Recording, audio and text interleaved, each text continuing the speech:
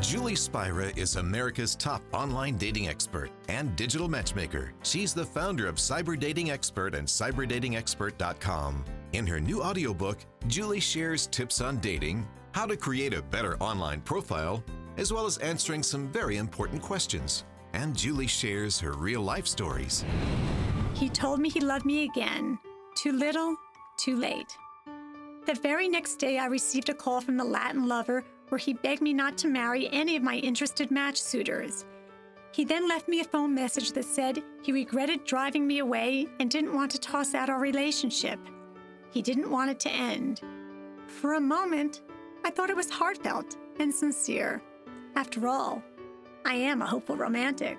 With Julie Spira's new audiobook, she proves you can be successful as a single woman looking for love online at any age. With the combination of her technology background and her personal experiences, Julie hopes that women and men of all ages can learn from and relate to her stories of cyber dating. You won't want to miss the magical epilogue. He arrived a bit nervously, holding 16 long-stemmed roses. There were 8 perfect ruby red roses and 8 pure white roses. Each rose represented the 16 lost years we had been apart. Nothing could have prepared me for the return of the love of my life.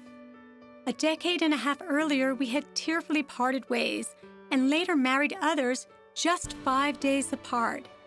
Now everything suddenly came full circle.